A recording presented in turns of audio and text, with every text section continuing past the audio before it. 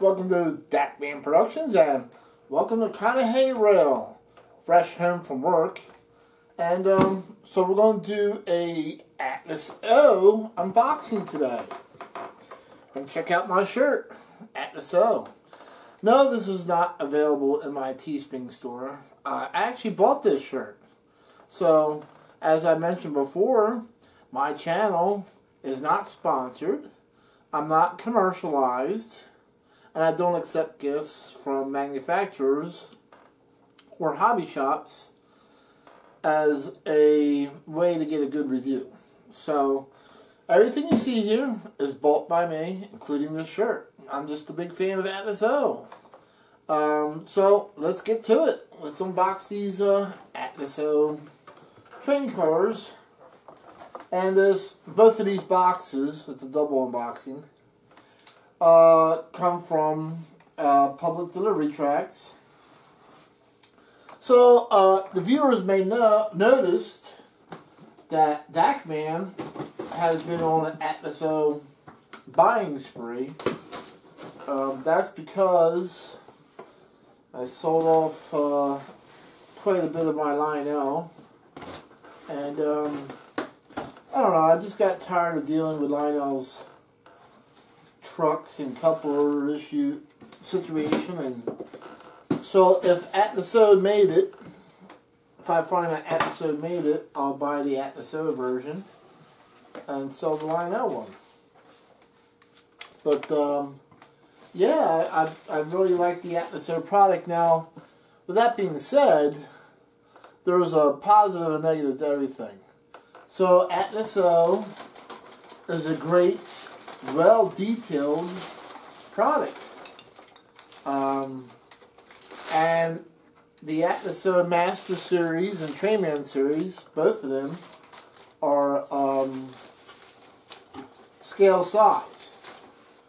The downfall to Atlas O, the biggest thing that I can think of, is that those fine details are fragile. So you gotta watch how you handle your Atlas O rolling stock. I recommend putting it on a track and leaving it. If you want something that you want kids to handle, or something that you're going to take on and off the track a lot, don't buy an Atlas O. Buy MTH Premier, because they don't have as much detail that'll break. Or Lionel. Atlas O is a well-detailed model, like I said, but you do have to watch. Oh, I hate peanuts. This is going to make a mess. I know you guys want to see me make a mess. And, so, with that being said, this is my Atlas O unboxing, so, I'm pretty excited. And,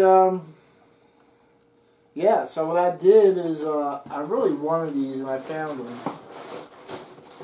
So we have two Atlas O 53-foot Evans box cars, and we'll take a look because it's going to be dark in the box, and the Weyerhaeuser road name. And for those who don't know, Weyerhaeuser is one of the biggest names in lumber. They're an actual big lumber company, so you can go into Lowe's and Home Depot and you'll see the name Weyerhaeuser throughout there. And they would sometimes deliver wood in box cars rather than center beam cars to keep them from being in the weather. So we'll take a look at these here in a minute. We'll put them off to the side. And we'll open up our next Atlas O box. And so yeah, I really love the Atlas O, and so I've just been buying quite a bit of it for my grain facility and stuff like that. Now they don't make everything, so the things that I'll buy something in another name brand if one manufacturer don't make it. I'll buy an MTH. I'll even buy from Lionel, which I have, if it's not made by Atlas O. And So I don't stick to just one name brand because you can't get everything from one manufacturer. But I do know people who are just Lionel, people who are just MTH, and they won't buy nothing else. Why not? It's all good quality in the end. I think so, for the most part. Alright, so what we got is the Chicago and Northwestern grain hopper in the PS 4750. I wanted both road numbers, but unfortunately, by the time I got around to buying these, there was only one left. I hope they make these in green, too. But you still see these around today on railroads. Grain facilities still have fallen flag grain hopper cars because either leasing companies or the grain facilities went out and bought these fallen flag hopper cars. Of course, they don't have the same reporting marks, but most of the time they leave the original railroad graphics. They'll paint over the reporting marks and put their own on there. So we have the Chicago Northwestern. We'll look at that. And after my pink hopper car series, there was one more that I wanted. And so I went ahead and bought the West Bend Elevator Company. And because I have seen a couple elevator companies around here as well. So I wanted to add this. So that brings my total of pink hopper cars to 3. There's 6 different road names in the pink hopper cars that were made. You can buy the 6-car set from Public Delivery Track. I'll put a link to Public Delivery Track in the description. That's if they haven't sold out by now, because these are limited edition, special custom run to Public Delivery Track only. And who knows, they might already be out. But yeah, I'll put a link in there so everybody can have a shot at buying something cool like that. Alright, so let's put these on the track. And we'll take a look at them, quick look, and we'll go from there. So, it's an Atlas O day. Let's go. Alright, so here is the Atlas O 53-foot Evans double-door box car in the Weyerhaeuser road name. Weyerhaeuser really does ship plywood and box cars just like these. And you can see photos online. The name Weyerhaeuser is very well known. You can see plywood and all different types of lumber with the Weyerhaeuser name stamped on it. So this is a cool piece. It is prototypical as far as being a real railroad box car. Proper graphics, correct road name graphics. So this is pretty much a correct car. And so I'm pretty happy with it. Happy to have it.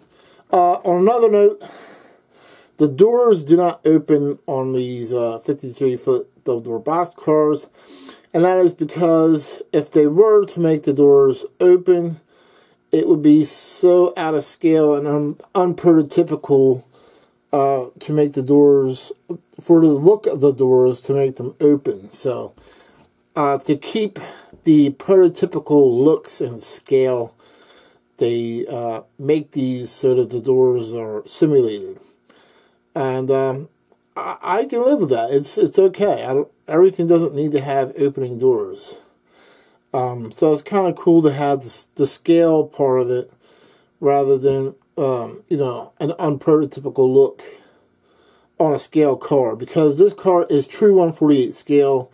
So you want to, you know, appeal to those who want proper and prototypical, because that's who mainly would buy a box car like this.